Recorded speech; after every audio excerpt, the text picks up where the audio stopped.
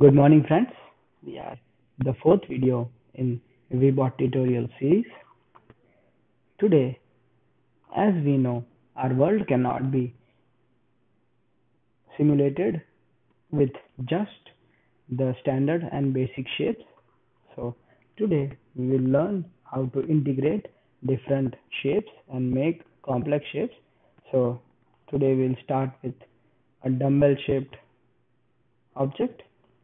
So, and we'll also learn about physics inside this engine. So we'll delete the object and start from scratch. So first of all, we will take solid as usual and we'll add a child. This time, as we need multiple components, we will add a group. So we added a group. Now inside group, first we'll make a handle. So we'll add a shape. In shape, as we know, handle is cylindrical. So we add a cylinder. You can see the cylinder here. Let's take it here. And now let's change its radius to 0.01 so that we have it scaled. Now, in child, let's name this group as G0 and give bounding object as G0 group because our whole object will be bounded by complete group and physics will be physics. So in children, now we have a shape. Next, we'll add a transformation because now we want to add a shape but it is not at the center.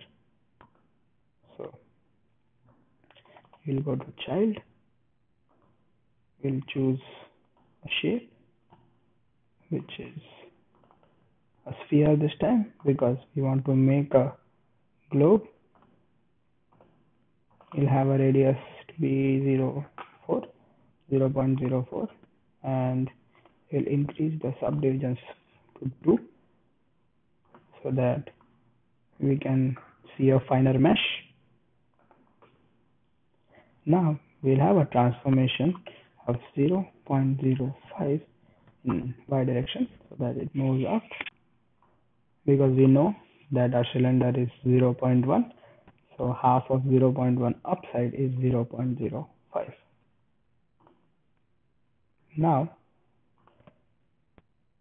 we'll add appearance.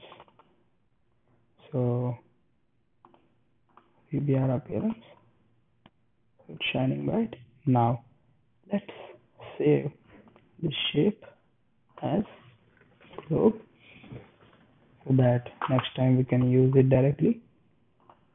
We'll have one more transformation, basic node transformation, and here we'll have child as our globe, and this will be, any guesses?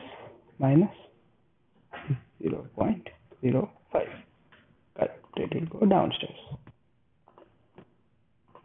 In shape, in appearance, we'll again have the BR appearance so that everything is uniform. See, now we can see our solid in just a single node.